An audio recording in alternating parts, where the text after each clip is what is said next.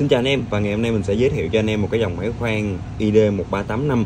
Đây là dòng máy khoan mà theo mình hiện tại là đang có nhiều tính năng nhất trên thị trường của tất cả các hãng luôn nha anh em. Về con này thì vẫn có đầy đủ hết cho anh em là 3 cấp điều chỉnh chức năng, 2 cấp điều chỉnh tốc độ và đầu kẹp vẫn là đầu kẹp auto lock 13mm.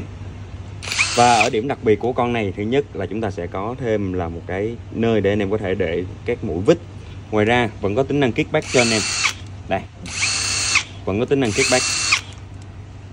Và thêm nữa sẽ là một tính năng mà theo mình biết hiện tại trên thị trường chưa có bất kỳ một dòng máy khoan nào mà phân phối chính hãng có cái chức năng này nha anh em. Đây là tính năng tạo xung.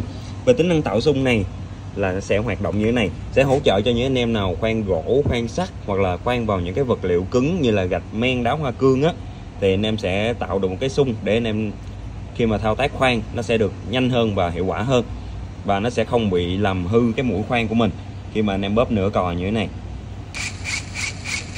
Đây anh em thấy thì cái máy nó sẽ chạy với một cái lực và nó sẽ tạo một cái nhịp để khi mà anh em thao tác, anh em khoan mồi vào trong những cái vật liệu ví dụ như là sắt dày hoặc là inox hoặc là gỗ cứng, hoặc đơn giản nữa sẽ là những cái đá hoa cương, thì khi mà anh em thao tác nó cũng sẽ được trơn tru và cũng như là hiệu quả hơn, không bị làm hư cái mũi.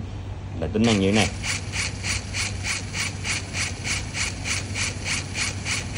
Đấy, anh em thấy nó sẽ tạo những cái lực xung. Khi mà đã qua được cái lớp bề mặt cứng ở bên trên rồi thì anh em chỉ cần bóp hết cò là ok.